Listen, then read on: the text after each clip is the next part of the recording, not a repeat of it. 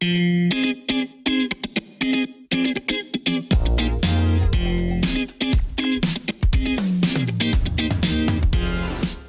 staying on with us, as promised, this is a live show, so you guys can ask Wai Ken directly all the questions that you have on your mind. First question, of course, is asking about the moratorium, bank moratorium.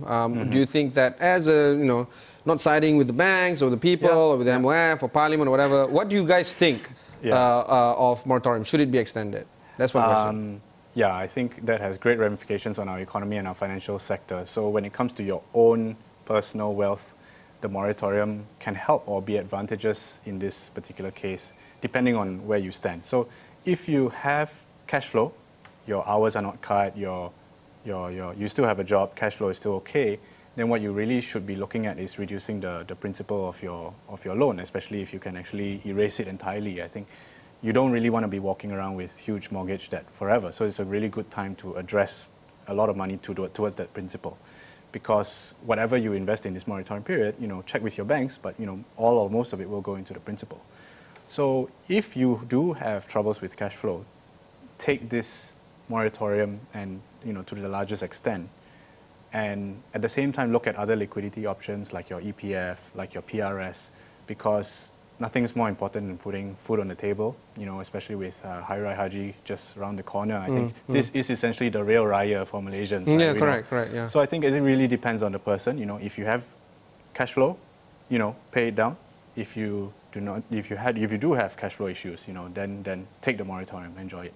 Okay, one question is on small business owners. This person's asking whether or not it is wise to take business loans irrespective of the moratorium being extended or not. So it's just now more of an individual. This question is more towards small businesses, medium-sized businesses. Yeah, so SMEs, you can look at it as very, very close to having the same needs of an individual, right? Do you have cash flow coming in?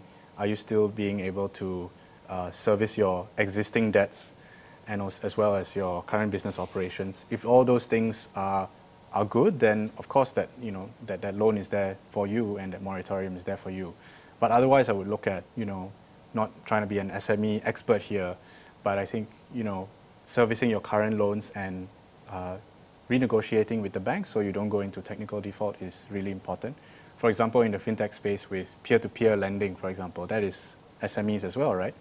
They are actively more S than M. Correct. Yeah, more small than medium. Yeah. Correct. So they are negotiating with the I guess the investors to look at extending those loans. And for me as well as a investor in P2P loans, I don't want a small business going down. I'm very happy to extend. So I think if you're an SME, hang in there. It's really important. The very important segment of our economy.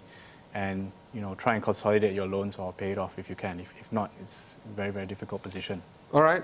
Next question is on the story of the Malaysian economy getting back in shape. This person's asking, has the economic cycle returned back to pre-COVID levels?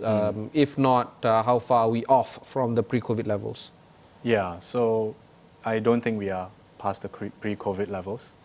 There is unemployment is still yet to reverse. Those unemployment rates are still high. We are hearing layoffs in different sectors like travel and hospitality, and that will have a ripple effect across. I think kind of a silver lining here is that oil prices have recovered, which is important for our balance, and also China has recovered. So that means a strong trading partner of ours is going to require goods and services from us again. So we hope the export can continue. And then once travel opens up again, that will help our economy with tourism, taxes, and revenues. And of course, inflows from Singapore and all that mobility really needs to be there. So I think I don't have any specific stats about where how far we are yet, but we are definitely not back to where we used to. All right, final question, at least from the social media side, is on the issue of exporting and importing goods and services. How are we managing that right now? Is it safe for entrepreneurs in Malaysia to think about exporting our goods and services overseas right now? I think it depends on which markets you are ultimately addressing.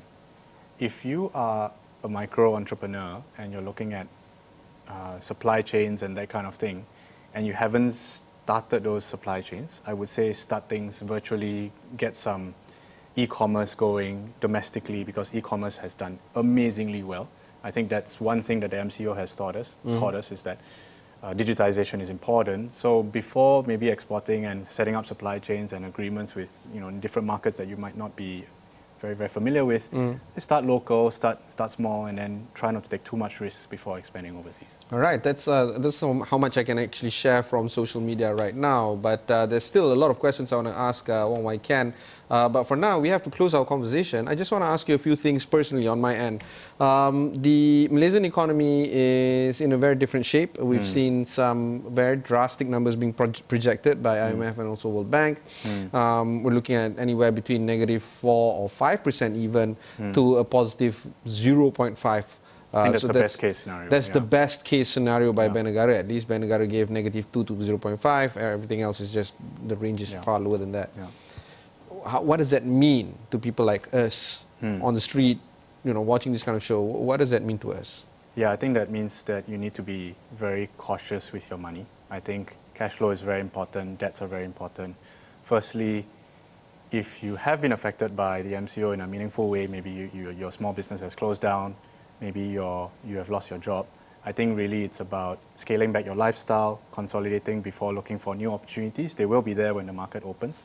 If you are very lucky, very privileged to be in a position where everything is okay, then I think a couple of things you can do is actually strengthen your financial position by actually investing it wisely, because you maybe have saved some money in this MCO period.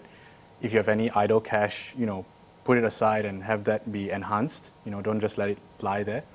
And if you have any more left over, I think look around. There's a lot of opportunities to give to great charities, people who are going through difficulty. So I think this is a very good time to also be generous. Be generous. Yeah. Yeah, so that's the only thing right now. Yeah. Okay, that's it from us for this evening. We're going to continue on with these kind of live shows where we can ask directly to my guest some of your pertinent questions. But for now, that's it. Until next time, if you've missed any part of this show, just head on to AstroAwani.com, look for Notepad over there. You can also watch these shows on your mobile devices. Just download the AstroAwani app wherever you get the application. Until next time, thanks very much for watching and goodbye.